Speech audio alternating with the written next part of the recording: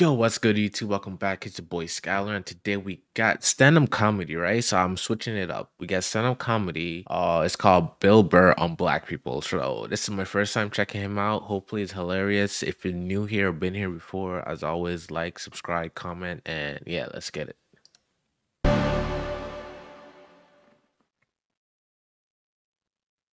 Facts. Hey, I don't own any rights. This and that. It's first time checking it out, and yeah. It's nice to be back here down in the South, man. I had a real weird experience last time I came down here. I was in Nashville, right? Sort of an awkward social situation, right? I'm sitting at this bar. There's this white dude sitting like 2 stools away. I don't know him. He doesn't know me. And that Terrell Owens story was in like sports news. So I try to make conversation. I'm like, man, look at this guy. This guy just signed a $40 million contract. He's already bitching, man. How much money do you need to make? And the dude looks at me. He's like, you know what I say? And then he looked over his shoulder, which I now know is the telltale sign that the N-word is coming, and it's coming hard. Yep. Oh, yeah, it's not going to be pronounced with the A. It's going to be with the R. And he hit the R. He, like, stuck the landing. There was, like, a dismount. Clan members high-fiving in the background, like, doing the wave. No way. Just out of nowhere. So now, immediately, I'm looking over my shoulder like, dude, what the hell are you doing? Bro, that's such an awkward situation to be in. It's just like, bro, I am not with this guy. I am not with this. I don't know who that is. I'm waiting for like this hail of black fists to come raining down on top of me. I hate when people do stuff like that. That dude made me part of like a potential ass kicking that I had nothing to do with. Facts. That ass though. You don't do shit like that. He just had that word, hot potato, just threw it in my lap. Like, hey. Trying to pass it down to the next white dude. I hate when people do that, man. You know, it's like, dude, feel me out first. Ask some questions. Do you like to fish? Have you ever fucked your sister, right? Oh my God, bro. I start rattling off answers, then you go old school. You give me a pamphlet, you tell me about your militia. Don't just dive into it. That dude was one of the angriest people I ever met. I should have known that word was coming, because he was just watching Terrell, right? Anytime I would bring up, look at man, that guy's talking trash, he would just like flip out. He won't shut up!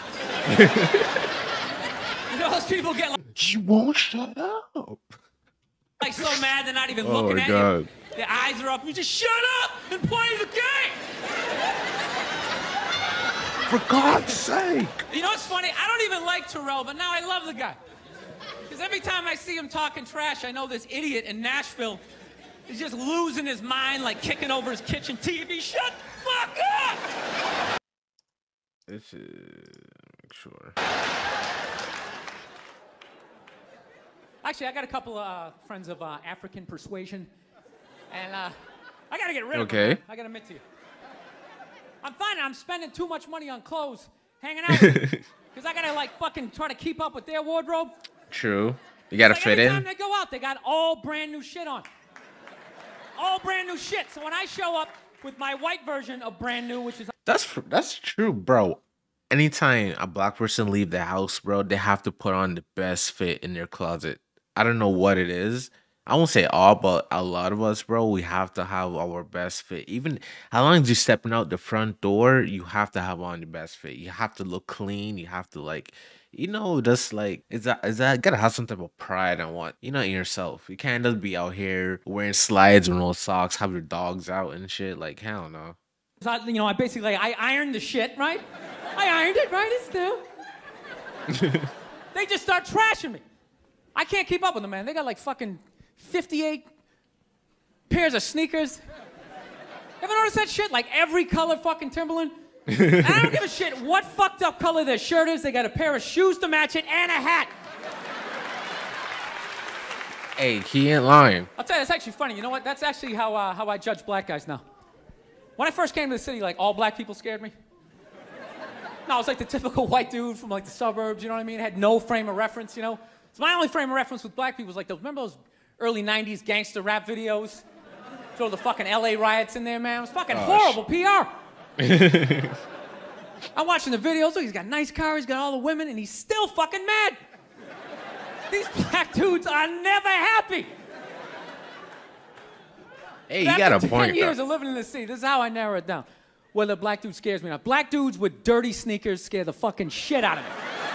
Yeah, those are the one that's we call they on BT. All right, they on BT. Bad timing. Those are equivalent to having like black Air Forces. You feel me? If you see a black person with black Air Forces, go the other direction ASAP. Don't even ask questions. Don't turn around. Go the other direction. They're on BT. No. They on Because I BT. know from hanging out with them, that's the last shit that they're gonna let go. The immediate shit that they have on. So I think, you know, if his sneakers are fucked up, that means his life is fucked up. Every time he leaves his building, the whole neighborhood, oh shit! Everyone starts making fun of him. He's on the train in a bad mood. I kind of have this howdy-doody, kind of mug me kind of face. Kind of bug me. I'm not saying something's gonna happen. I'm just saying, I'm paying attention. I'm not judging you. Not judging anybody. I didn't know anything about lotion. Never used it the first 33 years of my life. Never used it. Till one night I was going out with this black girl, right? She was getting ready and she was just putting that shit on everywhere. Just slathering it on. Yeah, bro. I thought she had like a rash or something. I'm like, what do you like poison ivy? What's going on with you? She goes, no, I'm just making sure I'm not ashy. Oh my God. I said, ashy? Yeah, bro. She goes, dry skin. I went, wow. I guess I freaked her out a little bit because I was like, wow. She's like, well, white people get ashy too. I was like, yeah, you know, I don't think we do. Yeah, you do. I've been alive for 33 years. No one has ever said, hey, Bill, you're looking a little ashy. I never even heard that word until you said it. She's like, you're an idiot. Stick out your arm. So I stick out my arm, and ever so gently, she just drags her nails down. This smoke starts coming up. It's like pastry. He said the smoke start coming up, bro. This dude is so dumb. Flakes flying off, track marks. She's signing her name. She's like, you see that? She goes, that's ashy. You're ashy? Freak me out. I'm like, holy shit, I'm ashy. I didn't know anything about it. All I knew was that I always got itchy in the winter.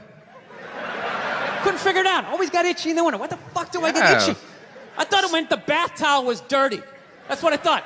And I would change it out and put a fresh one. Now I'm gonna be okay. Take a shower, dry off, fucking itching again. God damn it, I hate the winter.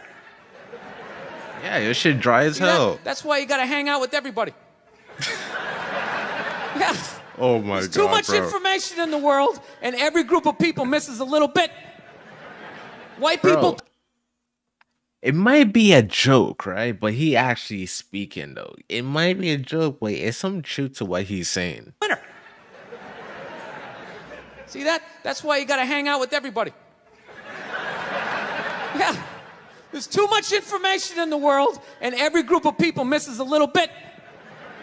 White people totally missed the lotion seminar at some point in history. I don't know if it's because we can't see it. You can't. You know? Black people get ashy. It looks like they like leaned up against a chalkboard or something. You know? They can see it. They miss it. Their friends help them out. Like, look at your ashy motherfucking elbow. What is wrong with you? Right? We miss that shit the way black people miss the whole register your weapons summit. Register your weapons. Just never got the information. The amount of rappers who've been busted for the unregistered Glock in the car just blows my mind. It's like, why would you do that to yourself? Do you just want to make an album over the phone? Is that what it is? Is that like the new auto-tune or some shit? I don't know. No, it breaks my heart every time I see it. I just think, God, if he just had one white friend. He just had... I was going to talk about I'm just let it play. One white friend in his entourage. Dude would have been sitting there going like, is that thing registered? You out of your mind? Get it out of there. Get it out of there. Yeah, it's illegal. That's like fucking 3 to 5 mandatory. How do you not know that? That's the question. How do you not fucking know that? Oh my God, bro. I don't believe in these myths. Black don't crack. It's bullshit. They all put lotion on like every 20 minutes during the day. It's ridiculous. They all got a giant oil drum of the shit at home. Every morning they wake up, they dunk themselves in it, shake themselves off, and walk out the door absolutely glistening. Glistening! All right? So I sit down, and I'm watching this documentary as a white dude, which is what I am. I'm looking out my white head, watching this white shit. It's coming back into my white eyes, getting whiter by the fucking second. Oh my God, bro. All right? Now, my wife, on the other hand, she's black, right? Now, I hate saying that. Oh, that's her? It makes it seem like I'm gonna start doing some stupid comparison jokes. You know, those dumb white Oh, that's her. Oh, I see you. Oh, shit. All right, Bill. black guy jokes. And it's always like the white guy's like, oh, Jesus, I gotta do my taxes. I see you, Can Bill. this chair hold me? The black guy's always like, you need to loosen up. You gotta relax, man. You just gotta let it happen.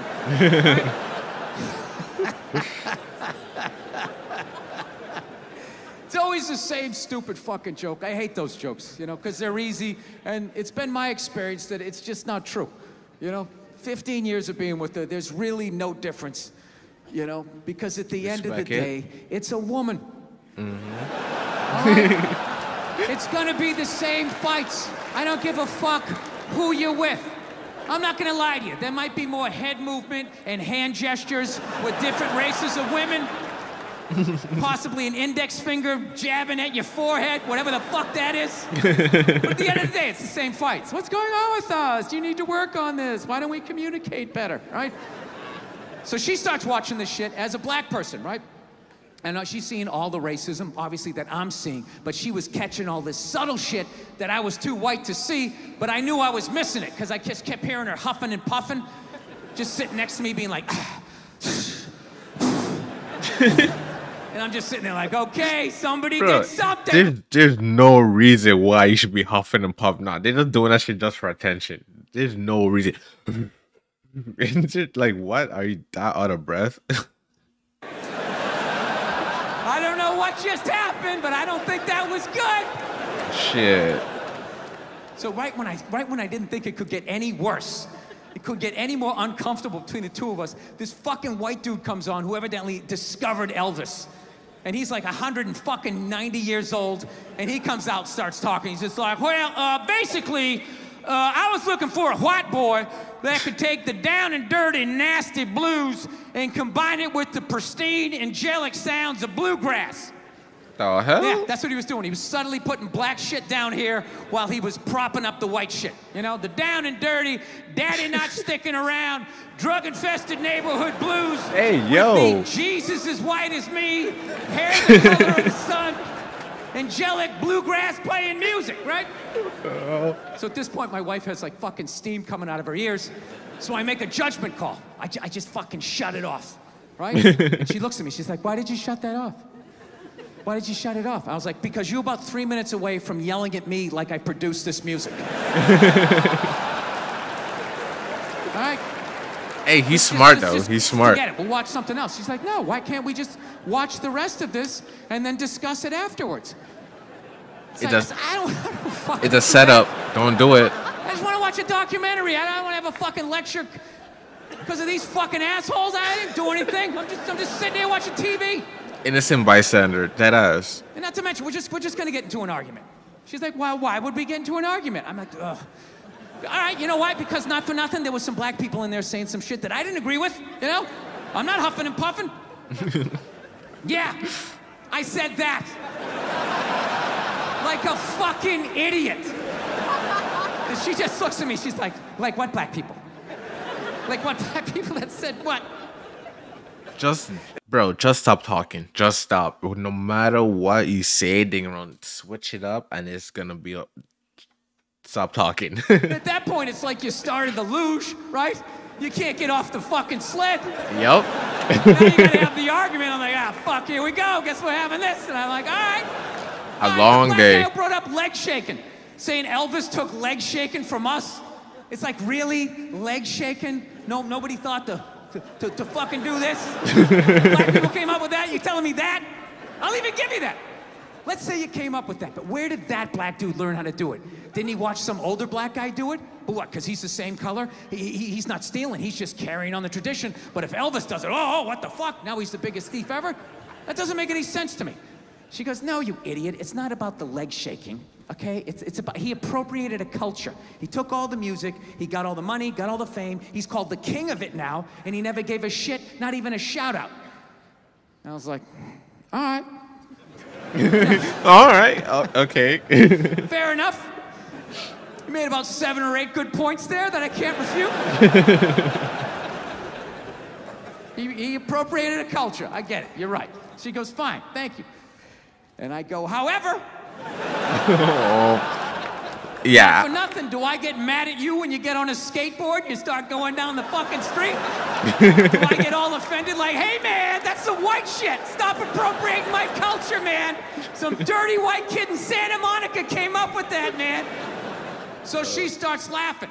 And I should have stopped there, but I'm a comedian. Right? Oh, I kept going. I'm like, oh my I'm getting God, a laugh. bro. There's got to be a bigger laugh, so keep going, Bill. Let's come with another example. So I'm like, yeah, do I get mad at you when you fly from LA to New York in under 6 hours? And she just, yeah. And she just stares at me. She's just like, that was fucked up. Paying attention. So I've been seeing this girl recently, this black girl, right? She lives up in Harlem, you know, gone out like 3-4 times, you know. First time we hung out in like the Village area in New York, you know, which is sort of like a racially mixed area. So shit was cool, you know what I mean? Second time we hung out was more like Midtown, you know? Then the third time, she called me at like 3:30 in the morning, and she wanted me to come up to her apartment, right? So it's 3. That means either two things. She trying to fuck or she trying to backdoor you. And I feel like she trying to backdoor you. 3:30 in the morning, she lives in Harlem, I look how I look, so it's a fucking situation. Yeah, you about to get backdoored, buddy. GG's. Yeah, because you know the deal, right? Basically, a white dude feels comfortable up to about like 98th, 99th Street, you know what I'm saying?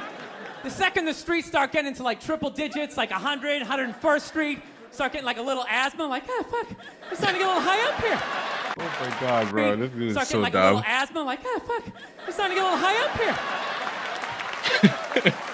You feel that little tightness in your chest? Can you feel that? 106th Street, you're like leaning on shit like, dude, where'd all the cabs go? How come there's no taxis up here? Dude, what's a bodega? I don't know what that is. Let's get the fuck out of here. Oh my God, bro. So I'm praying to God she's gonna tell me to take the subway, get off at like 105th Street, 103rd, you know, which is like the first stop in Harlem where I can still look over my shoulder and see like all the white people like disappearing over the horizon, you know? But she goes, no, man, you want to get on the Uptown 2-3 train, you want to get off at 125th Street. I'm like, God, fuck, 125th Street. Jesus Christ, that's like right in the middle of everything. I'm gonna be surrounded on all 4 sides. I can't fucking do this.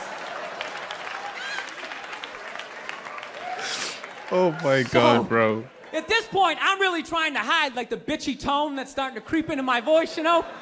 And I'm trying to ask for really specific directions for when I get up there, because I want to know exactly where I'm going. All right. So she starts naming the streets I have to go down, and every other street up there is named after like a black leader, you know? She's like, make a left on Adam Clayton, take a right on Frederick Douglass. I'm like, God, fuck Adam Clayton. Hey, he didn't say Martin Luther King yet. All right, that's the street, bro. Once you see that, bro, yeah, you're in the hood. Once you see that street, bro, you're in the hood. MLK Street, bro, Yo, you're in the dude, hood. go on the internet, look up Adam Clayton. Did he kill a bunch of white people during the slave revolt? Dude, I ain't going up there till I know what Adam Clayton did. Fuck this shit. So at this point, I'm really having a battle with myself. Because I'm thinking I can't do this, right? I'm like, I can't do this, but my dick's going, no, come on, man, we can do this, all right? Just relax. Pull yourself together and get on the goddamn train, right? So as always, I listen to my dick. Oh my God. Yeah, I get on the train.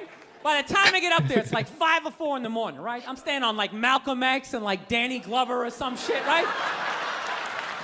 I don't even know where the hell I'm at.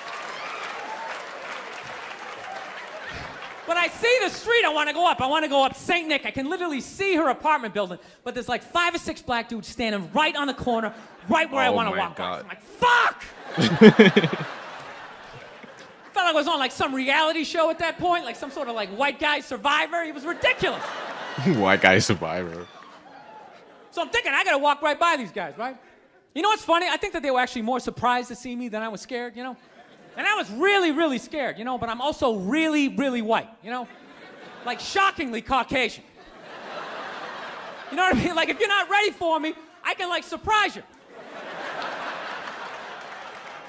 No, especially if you live up there. You've probably seen a white person for hours, possibly days. So when I show up, it's almost like magical. Like a leprechaun came out of nowhere, you know? And then those moments you have to like double take. Like a rainbow behind me. Top of the morning to you, latte. Kind of dance my way past them. But it's been going all right, you know? Once I get in her apartment, I'm fine, you know? I relax, sit down, you know, watch a hip-hop countdown. Oh, my God. Pretend like I know the groups, you know what I mean? It's just getting there that's a fucking pain in the ass. But, you know, I don't get mad at it, because I figure, you know, black dudes got to go through the same shit, though, right? When you go out to the suburbs, go fuck a white girl, right? Just that same awful feeling. Hey, I'm just telling leaving you. your people behind, you know, just less and less of you as you're fucking driving out there. That ass, you're You like. start off lean and you're all fucking cool. 20 minutes in, you're driving like 10 and 2. The radio's off. Like, dude, I don't like this shit. I don't like this shit at all. There's too much grass. I don't see any rims. This is fucked up. None of the windows are tinted. I can clearly see white people. No, bro, no lie. I was just about to say, bro, they don't even have tinted windows. Bro, they just be driving a fucking fishbowl and shit. Hell no. Any rims? This is fucked up. None of the windows are tinted. I can clearly see white people in every car. This is fucked up. Listen, you guys were awesome. Thank you so much for coming out. Bro, this guy is hilarious, Thank you bro. very much. But yeah, that's it for this this video. If you enjoyed it, please let me know in the comments, like, subscribe, and I'll see you for the next one.